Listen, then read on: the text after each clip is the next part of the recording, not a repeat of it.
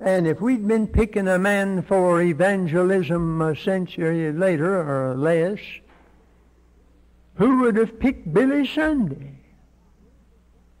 When Wilbur Chapman went back to the pastorate from evangelism and left this ball player with nowhere to go except Garner, Iowa, with a half a dozen sermons, what kind of a chance did he have?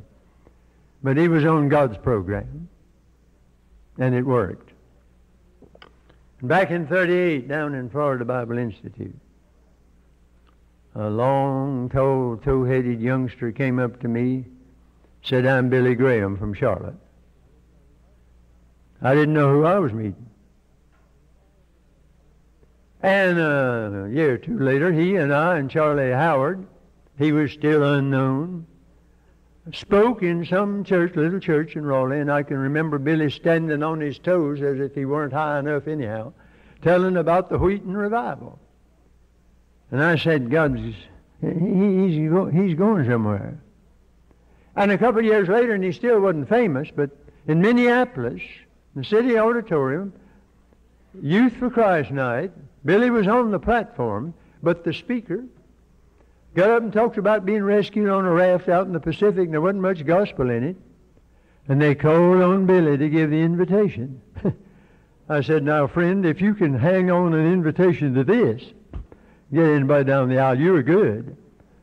And he didn't talk longer than 5 minutes, and he had people coming from all over the place. And it wasn't long till we began to see why, because God's hand was upon him. And he left room in his calculations, and people have tried to ascribe it to organization and pulpit appearance and 40 different reasons or excuses. No. He was here some years ago, and I was talking in a conference on Have You Lost the Wonder? And he came to the meeting, and as we walked out to lunch, he walked with me and said, "I've tried to get this across all through these years to my team, as well as to myself, that whatever else we may have, if we ever lose this, the wonder of it all, we might as well fold up. We're out of business. Nothing else will take the place of it." And when he gives that invitation, there's a split second or two there that if something didn't happen, the whole business would go to naught. If folks didn't come, but they come. He can be in Hong Kong, but they'll come. And people say, "Well, a lot of folks want to walk down the aisle just out of curiosity." Oh, my friend, they do that for any preacher. But if only 1/10, and that's a ridiculous percentage, if only 1/10 of the crowds that have come down the front in those meetings were born again, you need to throw your computer away trying to estimate how many. Because God was in it, and there's some room left for the intervention of God himself. The Welsh revival, they didn't have any of the things that you're supposed to have for a revival. They didn't have any choir. Everybody was the choir. They didn't have songbooks. They didn't take up offerings. They didn't advertise it. They were their own publicity. And they had a little preacher by the name of Evan Roberts who hadn't been to school. Great preachers came to the meeting. Campbell Morgan visited it. They didn't need him. General Booth of the Salvation Army was there to look on, but they didn't need him. F.B. Meyer was there. They didn't need him. They had God. And Campbell Morgan went back to his church and preached, I think, the best sermon he ever preached in his life. We draw up our plans with a little prayer somewhere in it to add a religious aura and put a halo around human endeavor. Just as today you hear prayers in political campaigns, where they surely need them, and ball games, and everywhere to add a little extra religious flavor to the occasion. But how many people today are praying for showers of blessing who have taken their umbrellas when they went to the meeting? I heard of a prayer meeting in a church in a drought-stricken area, and they gathered to pray for rain. One old unbeliever was among them, and he sat there, and after it was all over, he said, "I don't see any umbrellas." Did you not expect any rain? That may be cynical, but there's a world of truth in it. What are you expecting? Did it occur to you that maybe something might happen tonight? This could be the night when the blessing would fall. I oftentimes go into the pulpit from the choir, and sometimes they're giggling and laughing, and I'm saying, good Lord, what are we going to do this morning?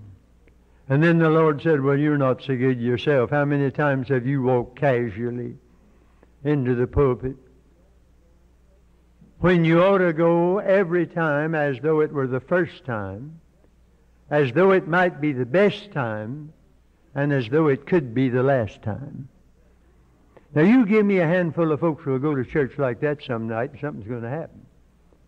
Because that opens the channels for the divine blessing.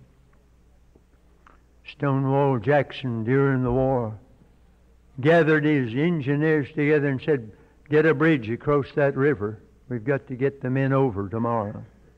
So they assembled in a tent to study over the bridge. And an old blacksmith overheard his request. And he got some big stones and logs together and everything he could with a little assistance and built a sort of it looked like ramshackle, but he knew what he was doing, a stout bridge across. And he reported it to General Stanton and said, General, the bridge is ready. The General said, well, who are you? He said, I'm blacksmith, but the bridge is ready, and the men can go across. It'll hold them. The General said, where are the engineers? Blacksmith said, they're still drawing pictures of the bridge up there in the tent.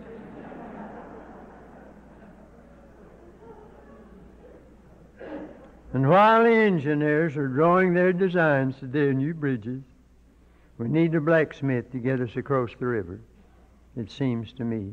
The other day I talked with a fine man, education man in a great church, a man who loves God and who loves that church. He wasn't being critical. We'd talked a long time. And then he dropped his head. And he said, but we lack something. There's so much going on, yes, but we lack something. And he said, I suppose it's the Holy Spirit. We've been figuring on the budget, as it were, but we haven't counted much on a miracle. And you wonder what this boy thought about all this. Nothing said about him. Did he say, why, that's my lunch, and it's barely enough for me? I don't know what he said. It may have been that he said, yes, he's welcome to it. I may speak tonight to some young fellow, some person, whatever your age in this place, and the Lord's waiting for what you have, and it may not be much, but this wasn't much. It may seem preposterous for you to say, Lord, whatever's left. If you're an old person, you can give him what little's left of your days. You'd be surprised what God can do with old folks sometimes. I'm having the grandest time in all my ministry. I don't understand it. I don't have any organization. I don't get out any advertising. I don't have any brochures with my picture on it. They got more sense than that. And this is the busiest year I've ever had, and God's blessed. I've said it already. Don't sit there and say there's nothing I can do, Brother Havner, except hear somebody else tell what they're going to do.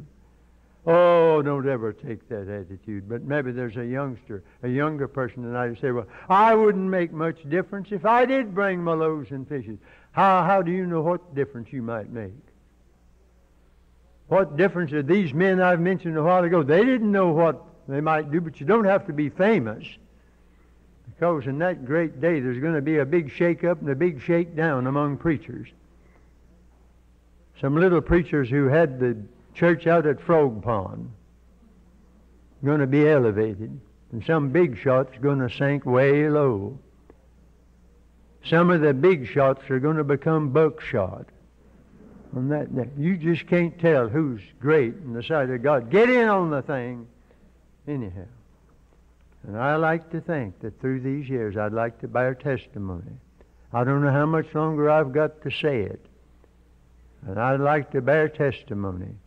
Back to a day when, a dear lady asked me yesterday, Said, my mother wanted me to ask you if you spoke at Hollis back in 1914. I said, yes. I said, it was 4th of July. And they had a big day, and we met down in a kind of a natural amphitheater, and a big crowd all around. And I had on a white suit, I remember, and stood in the wagon. And they had advertised it all over the place, and they had 3 attractions. There's to be free lemonade, a balloon ascension, and Vance Havner. What do you think about that kind of advertising? I said, yes. I remember that. That's been a long road, friend. But I stood on top of that hill. It's less than 100 miles from here where I grew up. I still hold on to that 12 acres of land. I used to say, Lord, I'd like to write some books and I'd like to preach all over the country, and don't know how to do either one of them.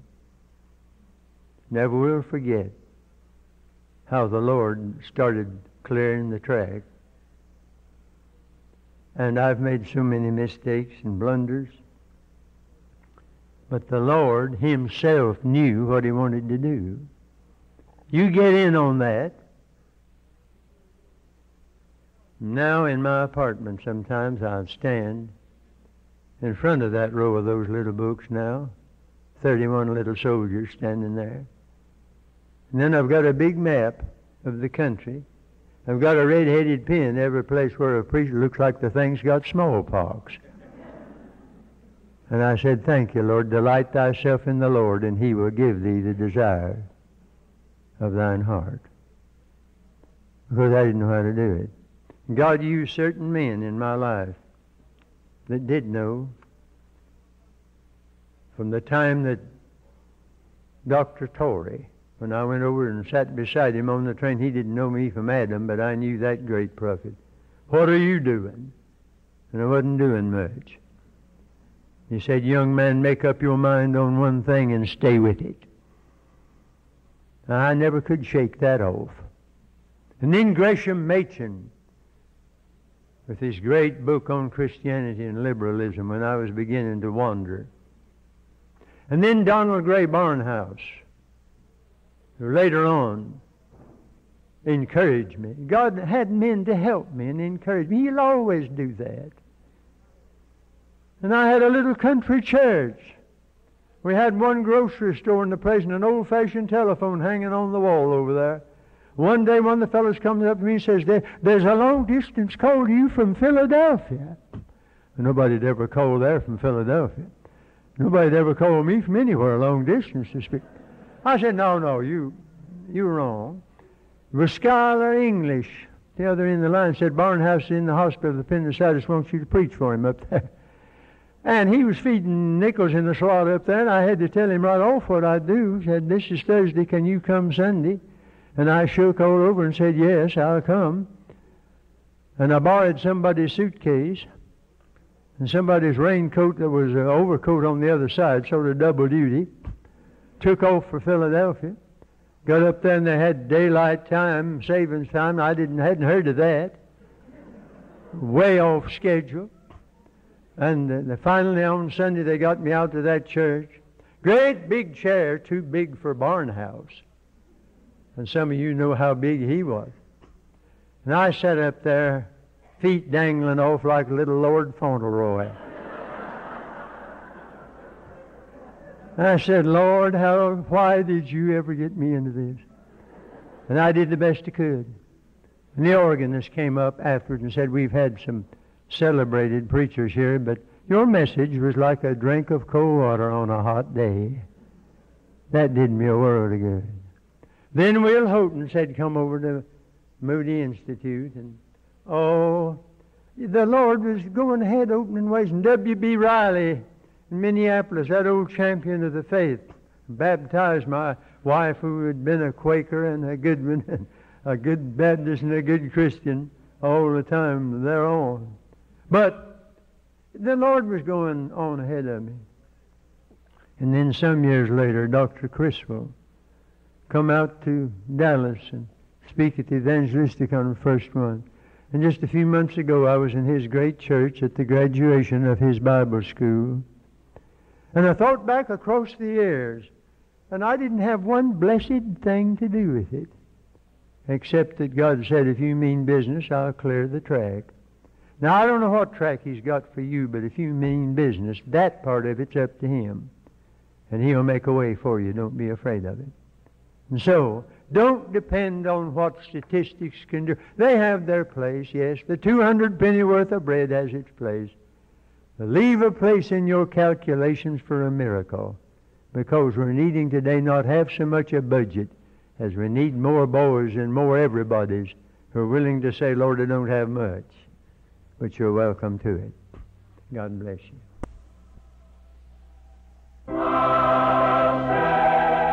You have been listening to a Columbia Bible College audio message. We trust it has been a blessing and that you will recommend the use of CBC audio messages to others.